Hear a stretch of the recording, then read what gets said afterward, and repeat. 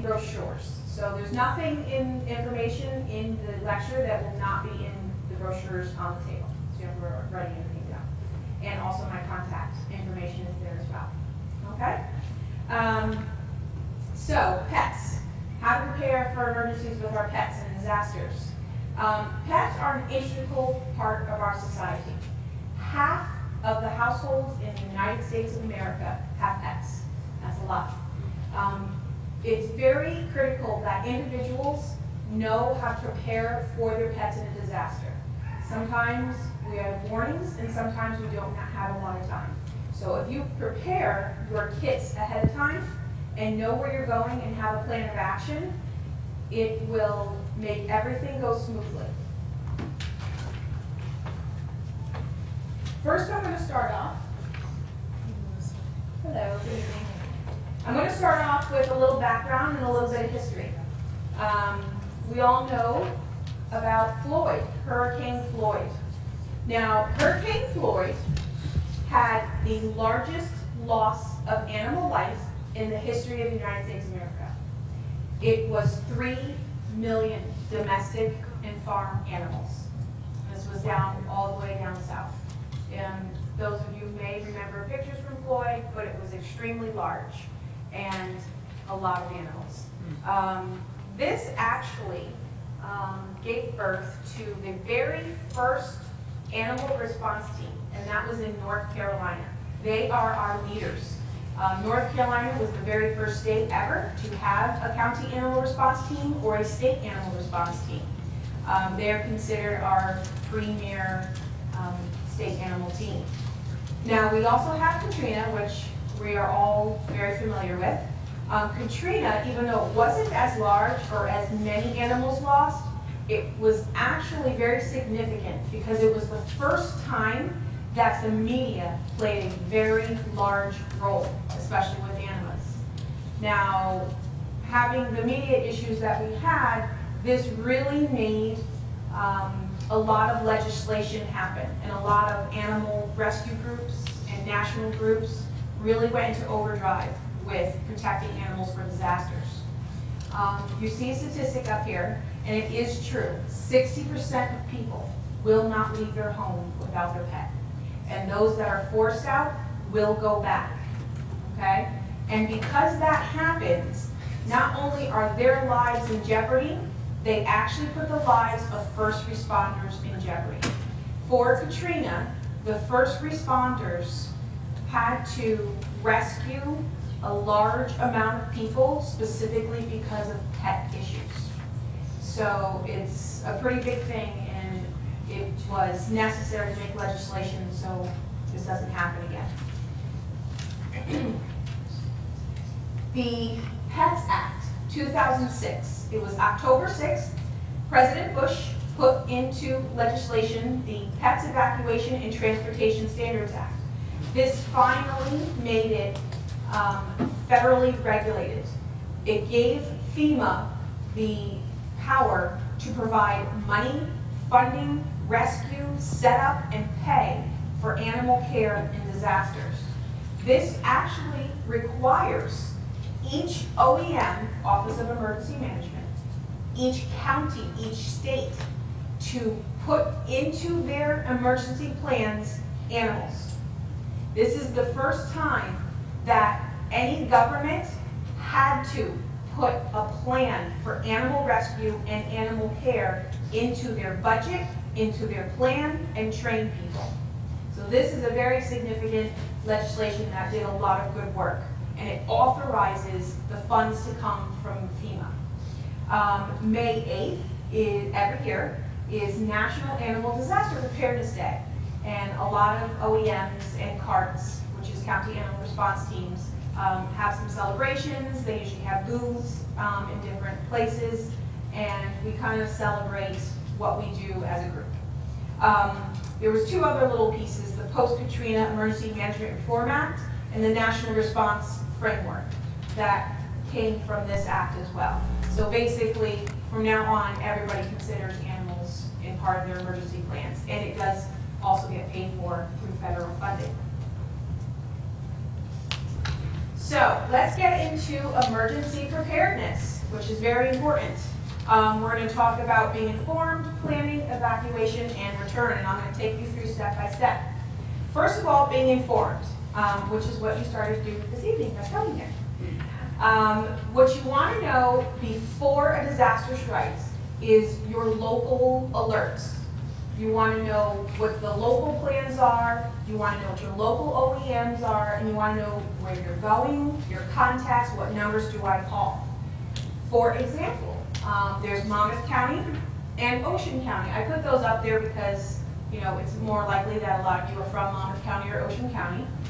Those are the numbers for the Offices of Emergency Management. That is who you're going to call in a disaster and you're told to evacuate.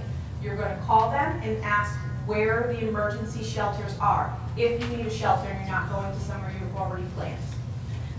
The radios, the TV stations will tell you. Before Hurricane Sandy hit, all week prior, you know, we were keeping updates on it. It was on the news all the time, and we evacuated the South Jersey, so it's not too difficult to keep track of when you need to evacuate. There's even mobile apps that can help with this. So, we have some disasters. Natural disasters are kind of obvious, earthquakes, floods, hurricanes, and all that.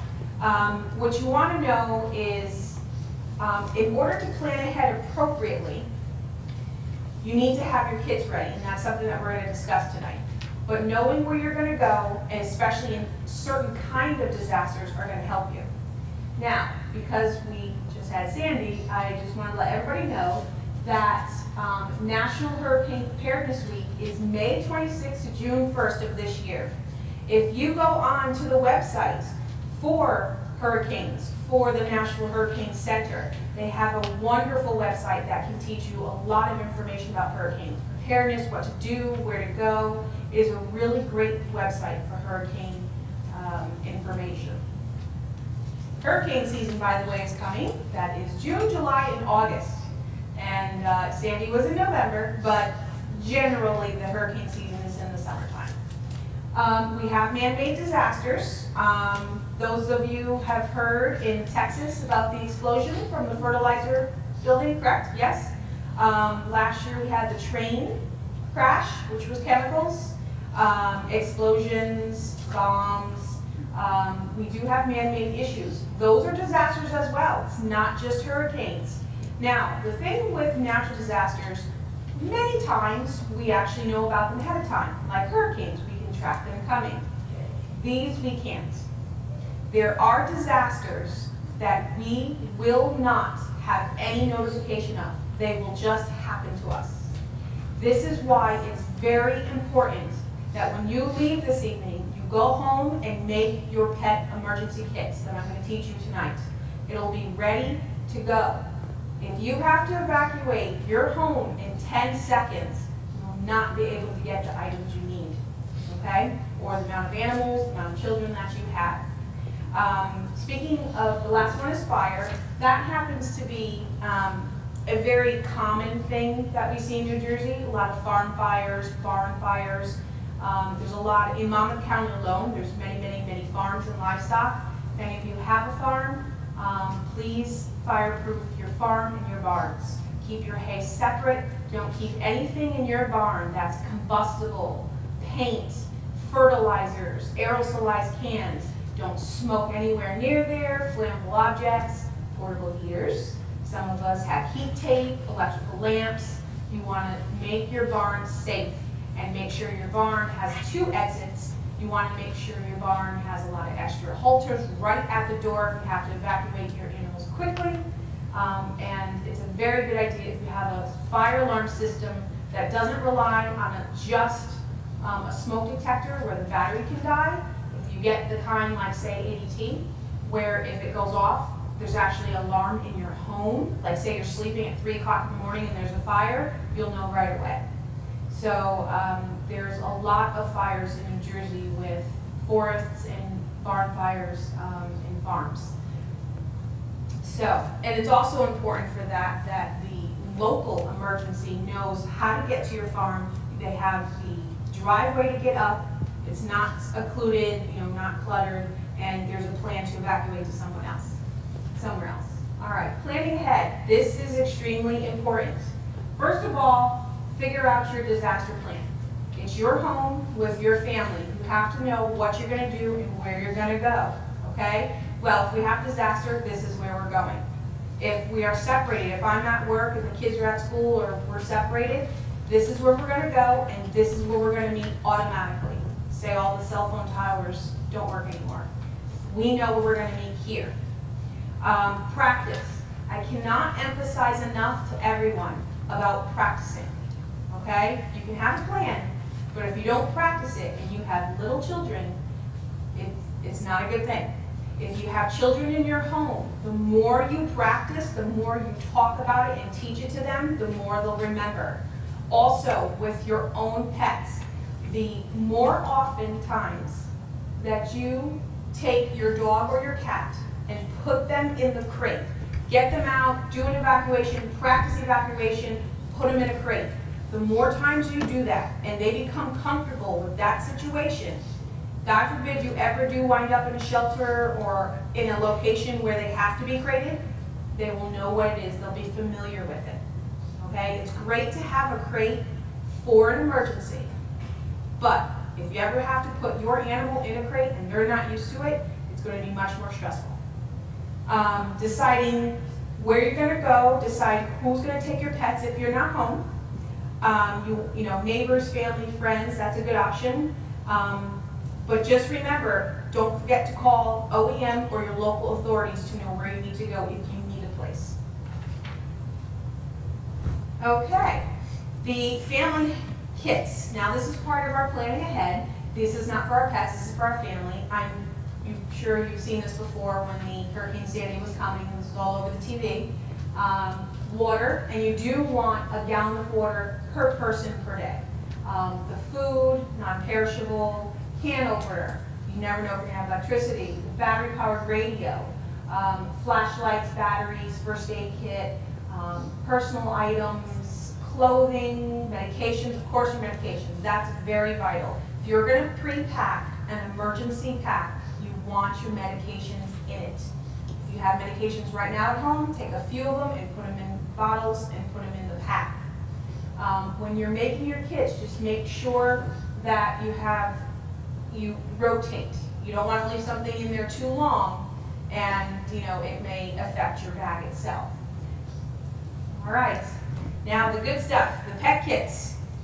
This is what you're going to need to go home and make your pet kits tonight. So we have all of this stuff here on the table, which I'm going to go over with you. Very important is identification. That's basic, right? All right. What you want, besides the fact that your pet should have their collar on them with their tags, this is very important. You want a picture of yourself with your pet. That is very, very important. In case you get separated in any way, this will help you, okay? Besides having the collar, this will help you. You want a picture of yourself with the pet, you want your information on it, and your records. If you have your rabies certificate, your vaccine records, you want that with you as well. Medications, any medications your pets are on, you want to bring them with you. You don't know if the veterinary office will be open where you're located. So medications, very, very important. As far as identification goes, there is this thing called the microchip. It's a little tiny chip like the size of a grain of rice, goes under your pet's skin, and it's a tracker. All veterinary hospitals, all shelters, all rescues, everybody in the state has a microchip scanner. If you're ever separated from your pet will always be scanned because it's statewide protocol, and they could just connect you with your pet. Your information, your address, your phone numbers are connected to that, kind of like a LoJack for your pet. I highly suggest that you get one of those. Crates. Now, this is a carrier. This would be for a cat, okay? The large metal crates, which you're probably all familiar with, are going to be for your dog. For your crates, you want to make sure that you can house your animal and 2 bowls, comfortably, okay? You want to make sure that they won't knock it over, that they can fit comfortably, that they can stand. You don't know how long you'll need it for. Make sure the crate is the correct size and it's large enough, okay? And practice with your pet going inside of it so he's not stressed and he's familiar with the crate. Leashes, you definitely want leashes. Now, as far as your bowls go, it's suggested that you use non-spill bowls. Okay, you can get them in all sizes, but non-spill bowls tend to save you a lot of work. These are for cats. Now, if you have the ability, the space, there's also disposable bowls. And these are easy because if you're stuck somewhere and you can't wash the bowls, disposable, of course, is easy. Other things that you should have in your kit are muzzles. Those of you would know if your pet needs that for any reason. We do have an e-collar that sometimes people use this for in place of a muzzle because it prevents them from biting, but there's not something on their face. Of course, blankets or towels, you need that. First aid kit. You definitely need your pet first aid kit. You're going to have a first aid kit for yourself and your family, but you want a pet first aid kit, okay? You're going to have latex gloves. You absolutely need gloves. You don't know what's going to happen. Cut, injury, you just never know. So you need your gloves. You need a lot of gauze. We have gauze rolls. We have gauze pads, tape. We have a roll of medical tape and a roll of vet wrap. Cotton balls, some Q-tips. Neosporin, very important because you can wrap up any injuries. Eye saline, you never know when something's going to get in your eye. You want to have that in there. We do have a nail clipper and a comb. We have some eye lube. This stuff you could buy over the counter right in the store. We also have Telfa pads, nail clippers. Just make sure if you get any of these items, also get the Stop Quick in case of any kind of injury. If you're out somewhere and your pet sustains an injury, that they're limping, fractures, or something going on with a limb. Not all of us carry a splint in our bag, but we probably carry a magazine. A lot of emergency rescue uses magazines for splints. You put this around the leg, tape it around with your tape, and it stabilizes the leg until you can immediately go to a veterinary hospital. Also, the good thing about the magazines, if you don't need it for that purpose, they're great for litter issues, litter pans, or putting them on the floor for your pet to eliminate. Now, as far as food goes, if you pack dry food and you're into this emergency kit, remember the kit's going to be sitting quite a while. Hopefully you never need to use it. But you want to freeze dry your food. You want to pack it so it's airtight, vacuum sealed. Okay? This is just dry food and it's vacuum sealed. This lasts for a long time. Okay? I still recommend you change it out every 6 months, go over your packs every 6 months, but this is how you want to pack dry food, no other way. Do you suggest it be a large amount or individual servings? Individual servings. Once you crack it open, it's open. You know, you don't know how long, you just don't know. What if it's water issues? If you're dealing with water flooding issues, if you happen to have opened the whole thing and then you have more water issues, you won't have any dry food. So individual packs are great. There's actually 2 different cups in here, servings in this right here. There's also canned food. If you buy canned food, please buy the flip tops. You do not know if you're, you never know if you forget that can opener. But flip tops are a good thing.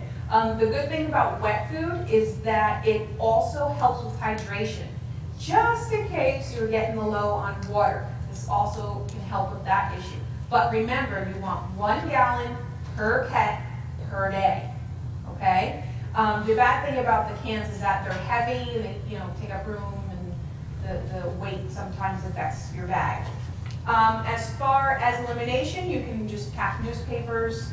For cats, you want to take your litter, and it's easier for you if your litter is in smaller bags, okay? Smaller sizes than this instead of a big, huge bag.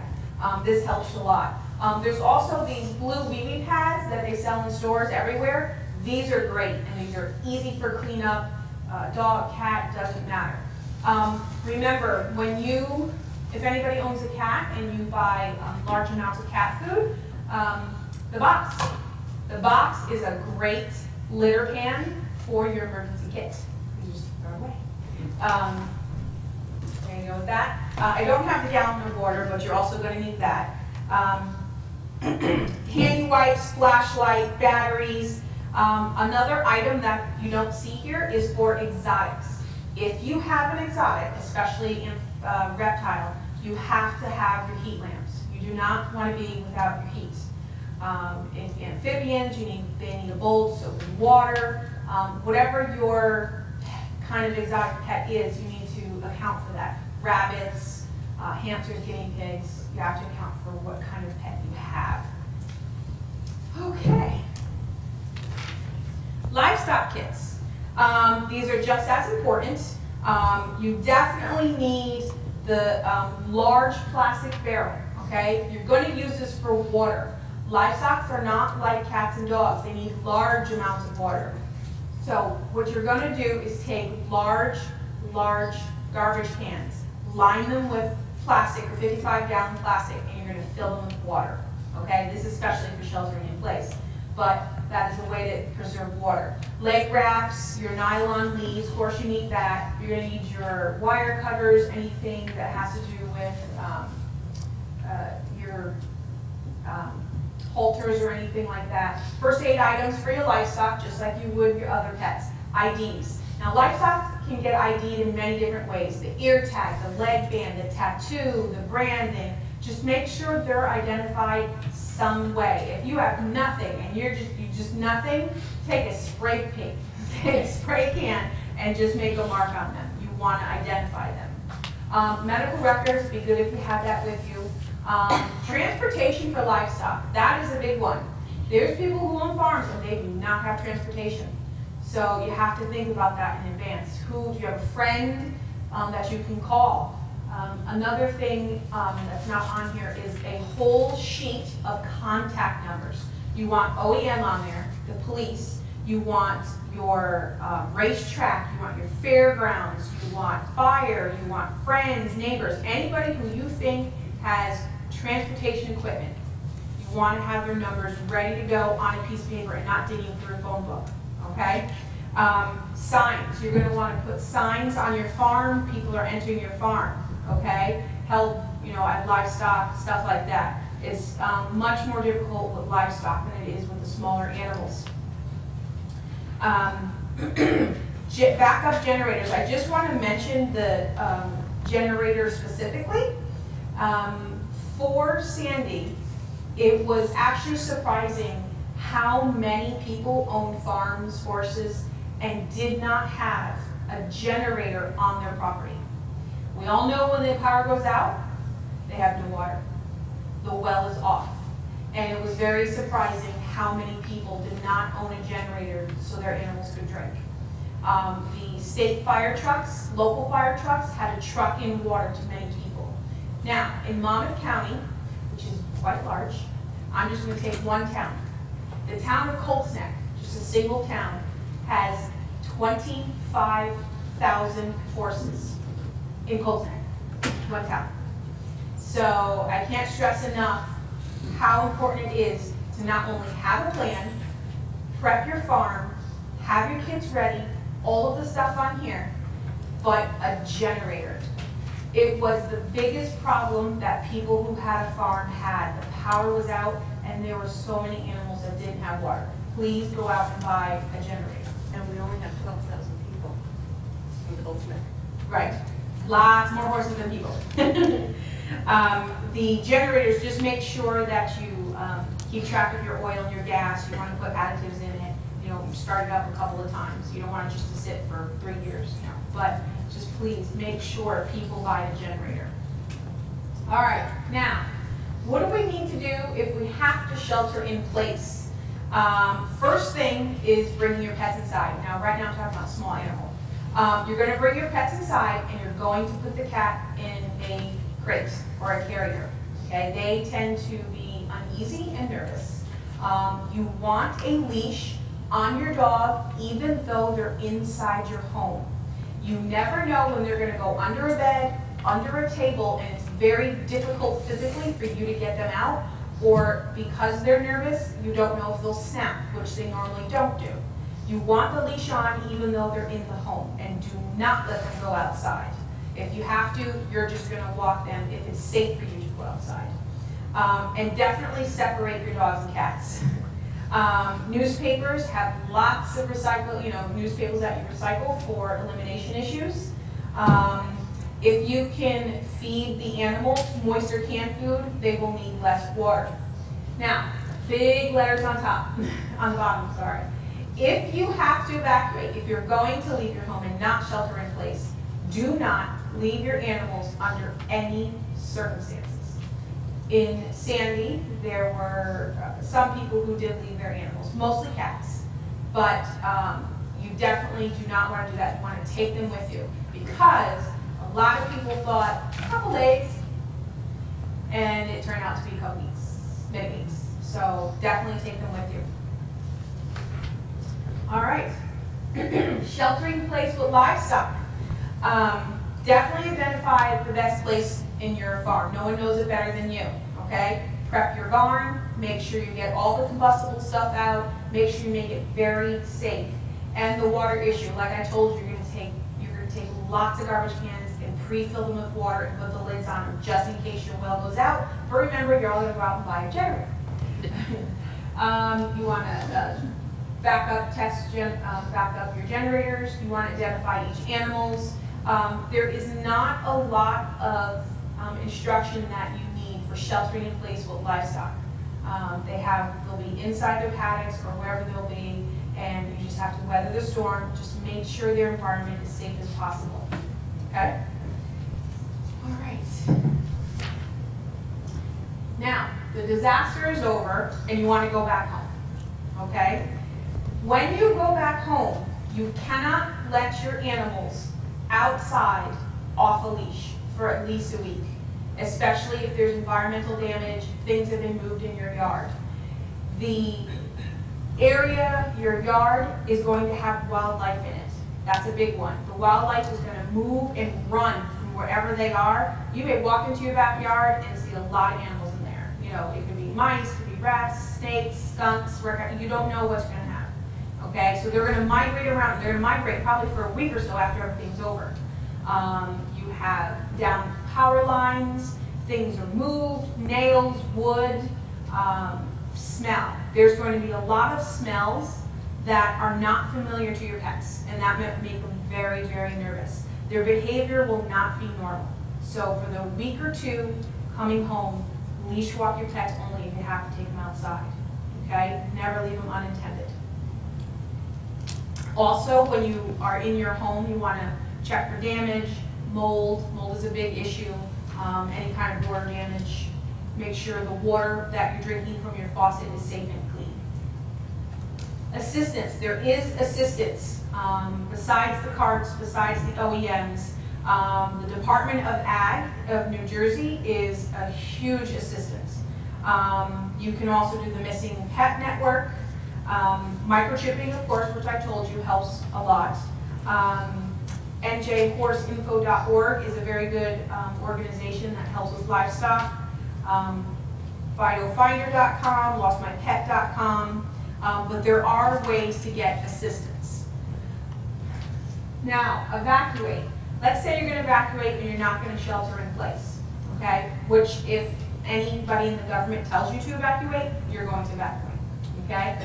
Now, there's four options, actually.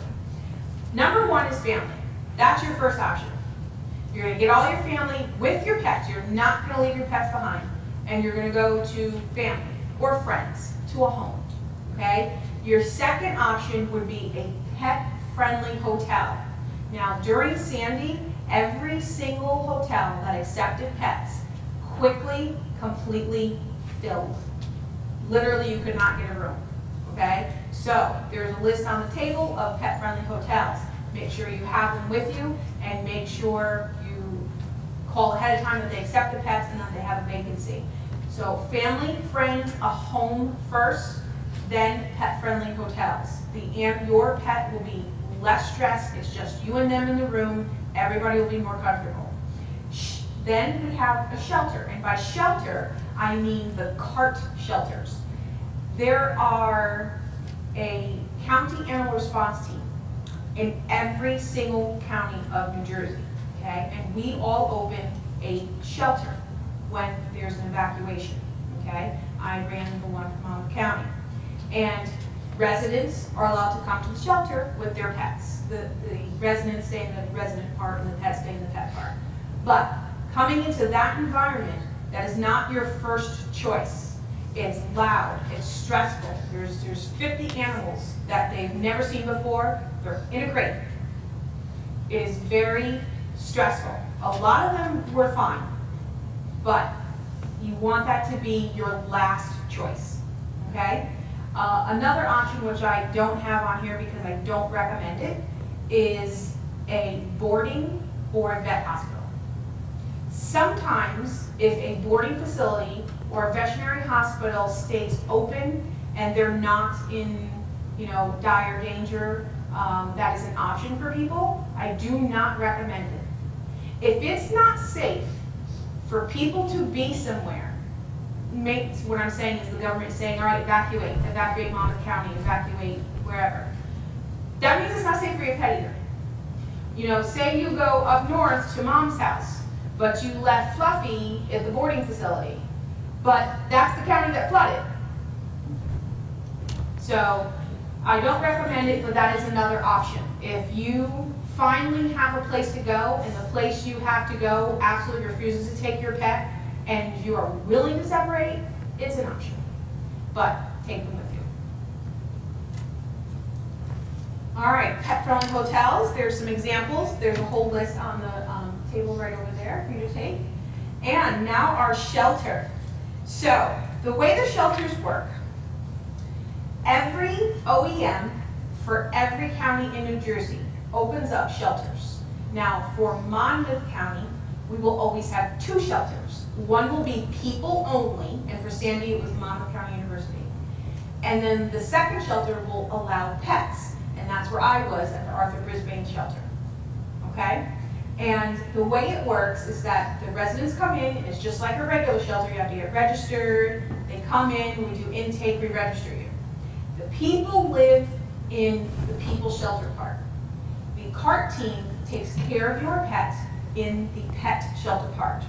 Okay, so, and we keep everybody separated. So there's a cat room, large dog room, small dog room, reptiles. It's all structured. But when we're talking about shelter, that's what we're talking about.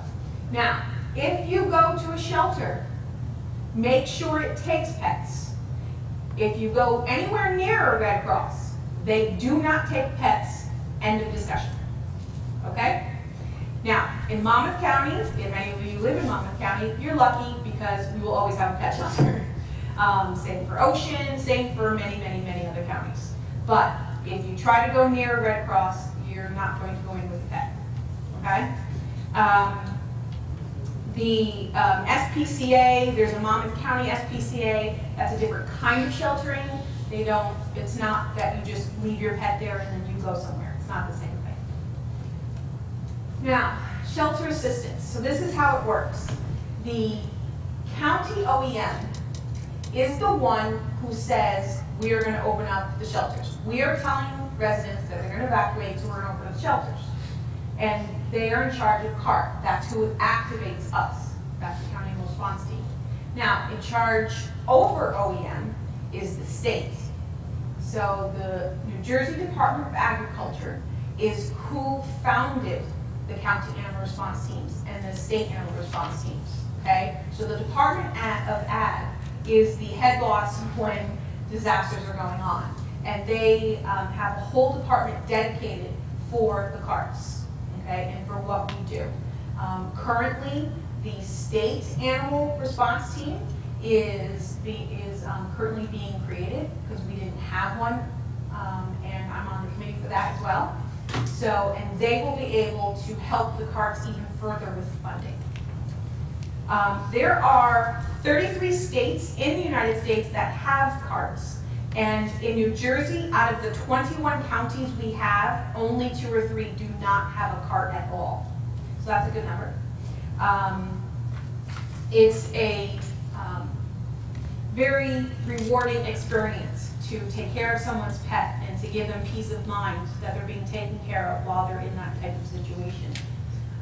The VERT is a little subset of the state animal response team.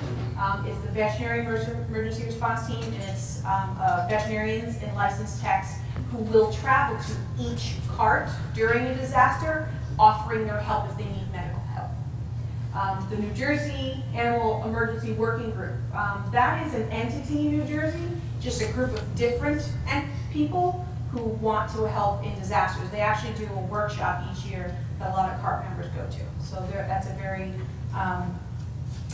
good group that helps out the CARTs all the time. So we have CART, County Animal Response Team. Now our vision is to create a safe haven for pets, domestic pets, even livestock. Some CARTs, not all, but a few CARTs have a large animal team within it to deal with the livestock and the horses. Mostly though we're talking about domestic pets. We also are very into educating the citizens, which is why I'm having this talk now too. If there are any churches, schools, firehouses that want this lecture to learn how to prepare, that's what we love. We love to go, we love to lecture about it, and to get everyone prepared. The more people we can get to prepare, the less people that we will need to have to help in the shelters. The more people will be ready for an emergency. So that's one of our biggest goals. We deal with all kinds of groups. So within our CART, there's some of us who are veterinarian, there's people who are not, just lay people, there's people from rescue groups, there's different people that make up your CART, and it's a good way to have it so that everybody comes together and shares different opportunities.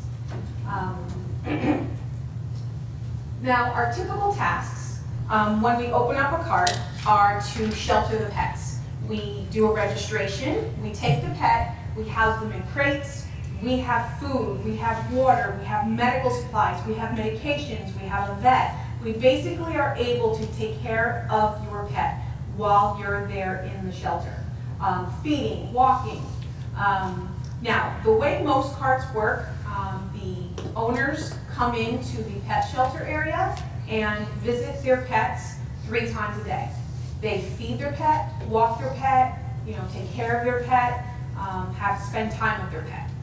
There's, depending on the size of the shelter, will limit the size of the visiting hours. But you still are interacting with your pet and you're still with your pet. But most of the day you are in the people side of the shelter. But that is the typical way a CART works. If there's any severe veterinary care needed, they don't stay with us. They actually go to a veterinary hospital that would be open. I'm going to share some pictures with you. These are the pictures of the actual shelter that I ran in November with Sandy.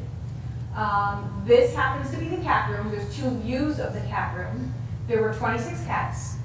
As you can see, they're stacked on top of each other. This is a very normal way that shelters have their cat rooms. There is stuff in between the 2 cages, but a lot of times you don't have a lot of room, and it is the only way you can set up. That is actually the room that I had. It was a small room, so I had no choice anyway. But we always make sure that each room has a lot of ventilation, has a door to go outside. We make sure the cats are very comfortable. There was no upper respiratory, which was great. My shelter was the Arthur Brisbane Shelter and Wall. I was the shelter that was open the longest. We were open for 4 weeks. Typically, a CART shelter is only open for 7 to 10 days. But I think we all know Sandy was not small. So the CARTs were open for a good 2 weeks, 3 weeks. But we, in my shelter, actually went for 4 weeks. And that is because the residents in my shelter were from Keensburg and Union Beach, which don't exist anymore. So in literal terms, there was no place for them to go. And because of that, and because everyone took the pet hotels, everyone took anything that was rentable, my shelter had to stay open a lot longer to find places. So, but it was a rewarding experience. The residents were very grateful. The bottom one is the large dog room. We had a lot of dogs in there. You'll see the blankets over them. We always have quiet time, so they're not always looking at each other. And, you know, we want to have a little sleep time at night. We have, on top, we have the small dog room. Now that's only one little piece you see, but the room was bigger with many other dogs in it. There's a little schnauzer in the middle. So they are housed in there. They still get their visits. They get fed and supplies, and we have veterinary care. You know, it's a very hard, devastating thing for the residents. But because we have this, it's somewhere for them to go. And they actually turn out to be very grateful for you to take care of their pet. So it was a very rewarding experience. Do you want people to bring crates if they have them? Yes. Yes, that is, we promote that. We promote that they bring their own crate. The animal's used to it, the smell, the size, you know, it helps us as well. When we set up the shelter, we actually pre-set up many crates. You don't know if someone's coming without a crate. So we actually pre-set them up, especially the cats. Typically, most people have a carrier, and it's actually usually smaller than this. So the cat room, we completely set up the crates in the way that you saw it. So, and this is why we do it. This is why the members of our park are so dedicated.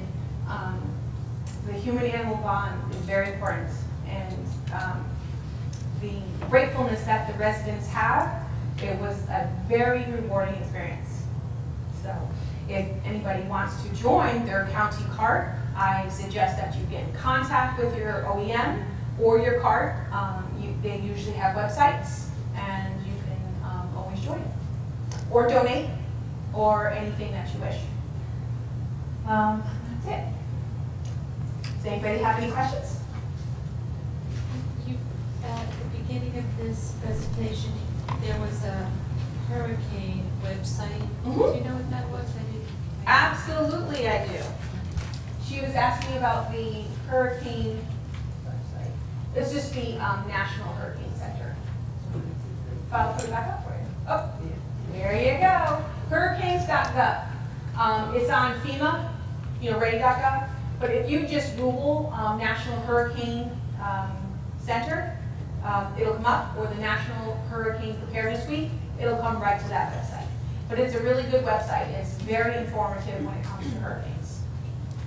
Yes?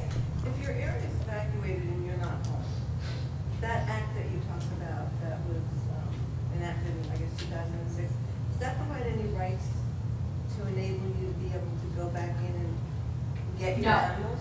No, it doesn't. Did you want them at the mic for the questions? Yeah, I think so. Okay. This is not going to amplify your voices. It's just going to go in directly into the mic. So, I guess the next question. Okay. Next question. So the question was, if you're not home when your neighborhood gets evacuated, did the act give you rights to go into your home to get your pet? The answer is no. The act gave the counties, the government, the authority for funding for animal rescue, because it never happened before. Now they could put it in their budget.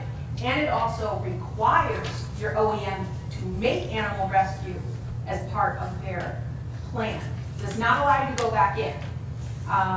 As a matter of fact, they wouldn't care for that, because if something happens to you, now they have first responders going back in.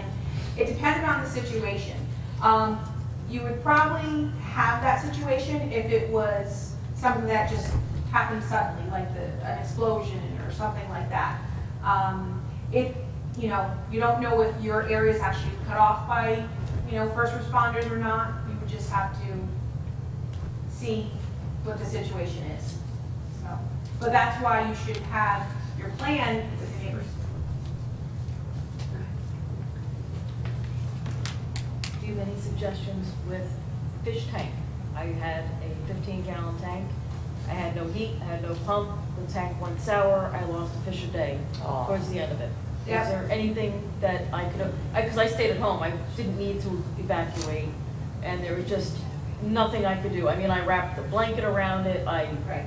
tried doing everything I could. I did find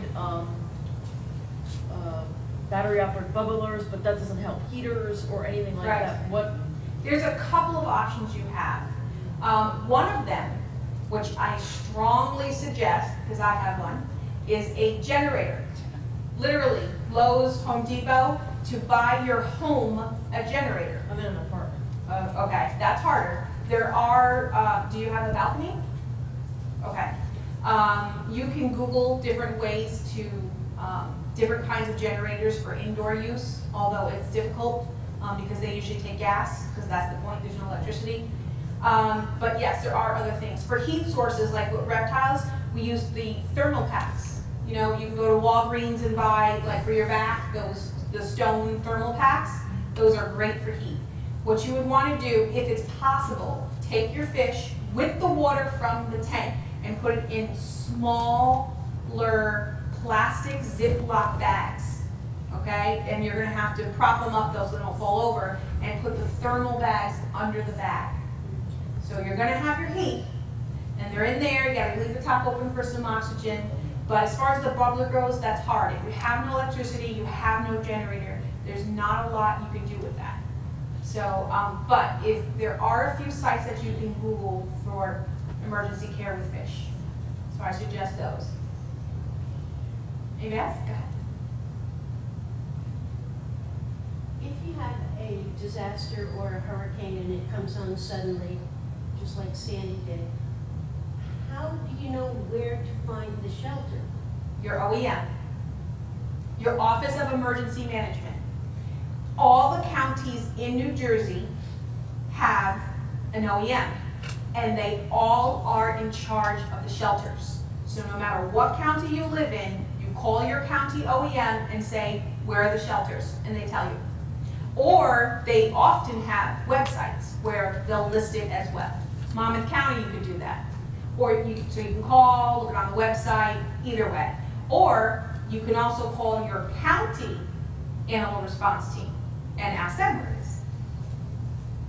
Do they actually answer the phone during that time? I mean, because... Yes.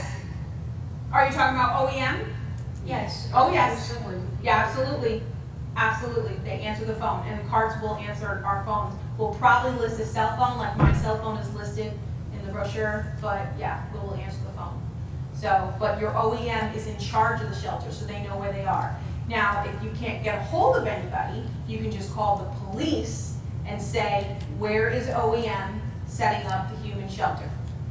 And they should be able to tell you that.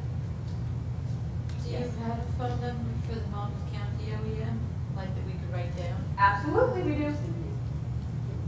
Right there. Monmouth County, 732-431-7400, and that's on the CART brochure. Ocean County is there as well. Radio stations and TV stations usually do that too. Sandy, it was kind of quick, but we had days, we had time. We were tracking it for a week. We kept tracking and tracking and tracking. It was not one that just came upon us. So there was definitely enough time to know to get out and call your OEM. Is that WOBM, is that the Brookdale station? Excuse me? Is WOBM the Brookdale station? I think it might be, because the Brookdale station is one of the radio They stations were a lot of helpers. that Yeah. advertise that. Yep. Any other questions? So, yes, go ahead. If you have a lot of animals, what do you put the stuff in when you make the kit? And like Duffel bags. duffel bags? Duffel bags. Yep, just like you would for you. Any kind of, it doesn't have to be a duffel bag, it could just be a big bag with handles, a sturdy bag. Depending on how many animals you have, I would just say you have a lot. I would make a big duffel bag for cats, one for dogs, small one for a rabbit, separated out by species. The more Hello?